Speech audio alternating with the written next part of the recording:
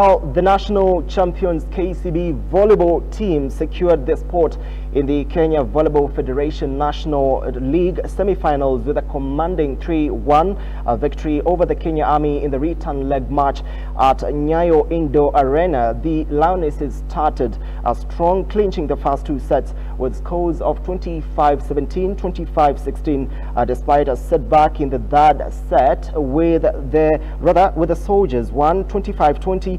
KCB rallied in the fourth set to seal their victory at 25-22. This win follows their earlier triumph in the first leg at Kasarani Stadium, where KCB swept Kenya Army 3-0 with set scores of 25-10, 25-15 and 25-18. The aggregate victory sends the team to the semi-finals, where they will face DCI in a two-leg match series on Friday and Saturday.